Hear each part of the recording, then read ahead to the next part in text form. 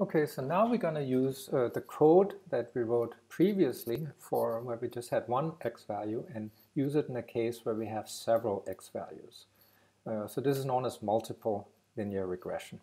And so I'm going to make a copy of this code here and start working on that.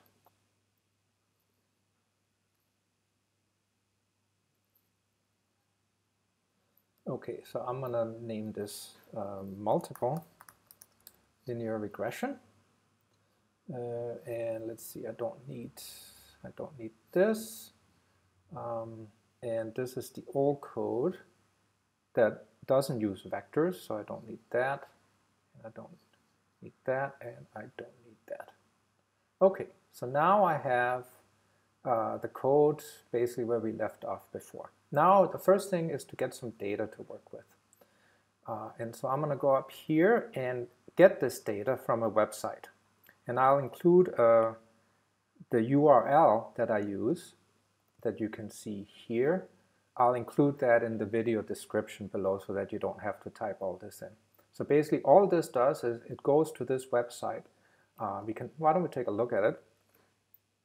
So it goes to this website here, which looks like this, and gets the file. So let's run that.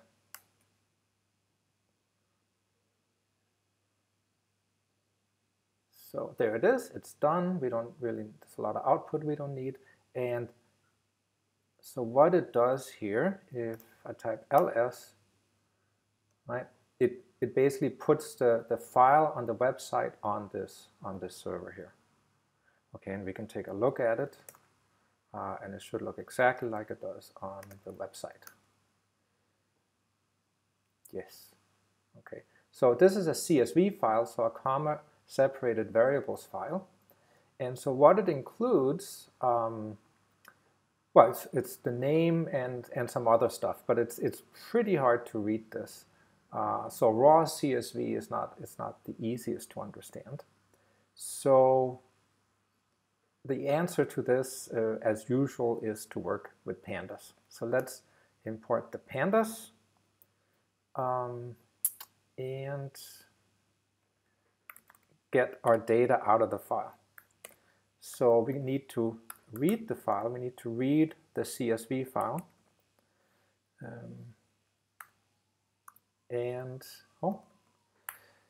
And the name of the file is this. And that should get it into a data frame. So let's look at that. Okay, that's much better. Okay, so what you can see here is that we have different molecules. That's the name of the molecule. And then let's skip this right now. Then it has a bunch of properties of the molecule. And then here it has the measured log solubility in moles per liter. So basically what we're going to do in this exercise here is we're going to try to take some of this data, some of these molecular properties, and see if we can use linear regression to predict the solubility of the molecule. Okay, now you don't have to worry too much about what these things are, but as you can see, it's something called minimum degree, which I actually don't know what it is. Molecular weight, number of hydrogen bond donors, number of rings in the molecule, number of rotatable bonds, and the polar surface area. So if you don't know exactly what these things are, don't worry about it too much. It's just think of them as variables, input, that's gonna give an output that hopefully tells us or predicts how soluble a molecule is. Yes, okay, so let's see. I don't need to. Well, I need to pick what I'm going to do here. So, for example, this is another model that was used to predict it. So I don't want that. I don't want the name. I basically just want these three things here. So how do I? So I need to make those my x values. So let me try to get that in a more copy-pastable form.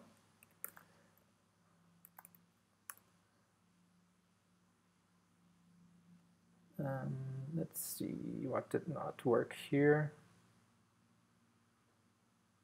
Oh, yeah, obviously I want to print that. Okay, so this is some stuff I can basically grab, copy, and paste here. So I want, oh, actually I don't need a new cell here. Well, maybe that wouldn't hurt. Let's have a new cell. You can always move it around later. And so I want my x values to be, it comes from data, and I want the minimum degree, whatever that is, molecular weight, number of rings, number of rotatable bonds, and all the way up here to polar surface area. Okay, so let's see if that works. I have to go over here to get a new line. Let's see what the data frame looks like. That looks pretty good, right? So that's my x here, and I have 1, 2, 3, 4, 5, 6 x values. Actually, if I'm lazy, I don't need to count. I can just look at it here. Okay, so 6 x values, and I have 1,128 molecules. So okay, so that's good to know. So that's going to be my my x here. So I should take that, copy it, and put it. I don't need this anymore. This is my x, like so. And now let's see what else do I need to change.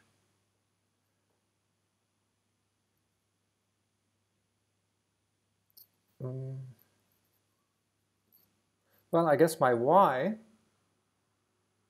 yes. So okay, this calculates the length of x. Let's make sure that works. So, oops, I don't want to do that there. I want to do that here. If I get the length of x, no, that's 128. So basically, I need yeah, that's exactly what I want. So I want 1128 ones here that I need to insert. So actually, let me just copy this code here and just make sure that that does what it should. Yes.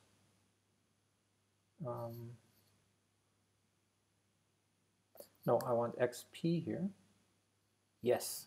Right. So you can see I have a new column here. Right. That's all ones.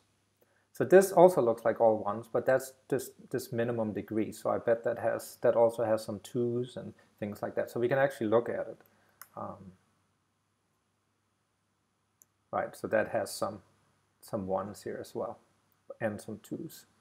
So let's see if I pick XP, if I pick the third one, right, that has a 2 here, exactly. So this is the one that I insert. That's the one for my bias. Okay, so that works. My Y value is not called Y anymore. It's called, where are you?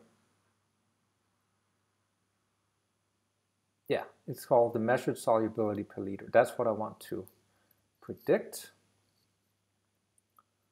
So that goes here. And that, let's see, I probably don't. Well, I may need that, so let's see. And okay, now I need, so how many weights do I need? So I have, I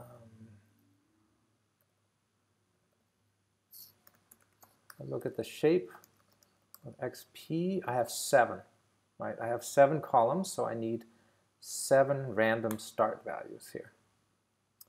And let's make this 1 for now, and let's see how that goes. That should work. Famous last words. Let's run it. Okay, well, I got something. I didn't get an error message. It looks like it works. So let's see if we can actually get the error to converge. So let's try 10,000. Okay. So that did not go so well. So NaN is not a number. And so I think probably what's happening here is you can see this error here is really huge, right? So that error, the error is huge. So that means I get a huge gradient. And that means I take a huge step and probably make the error even larger and things like that. So I want to take because I have a large gradient, right? I want to take a smaller step here. So let me try to reduce the learning rate and see if that does anything. No. So actually, so I get of course the error is different because I have every time I run this, I get a new set of random values. So let me just always pick the same random values for now, so that I can separate the effect of this error changing and the learning rate. And so the way you do that is with seed.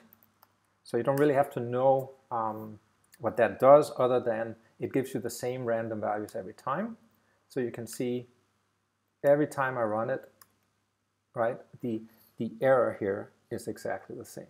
Okay, so now I can fiddle with my learning rate. So let's try that. Yeah, still too large. Let's try that. Okay, now I get some numbers. And does it look like it's, well, yes, I mean, it hasn't stopped changing, so I probably need to run some more epochs. Well, let me try 50,000 and see. Okay, so yeah, I get the error down further. It's still changing. Let's try 100,000. Okay, so I mean, obviously the code is working, right? What I need to figure out is basically the number of epochs, and maybe I should try, dare I try to make the learning rate just a little bit larger so it'll go faster? Yeah, that also works. Okay, so basically this is working. We have code that can predict solubility based on some properties of the molecule. And so the only thing that really remains is to play around with this and see how low you really can get this error. So I'm going to leave that to you. Let's see how with what combination of learning rate and epochs can you get the error to be as small as possible, or at least converge. So have fun with that, and maybe leave some your performance or your lowest score in the comments, and so we can see how well you do.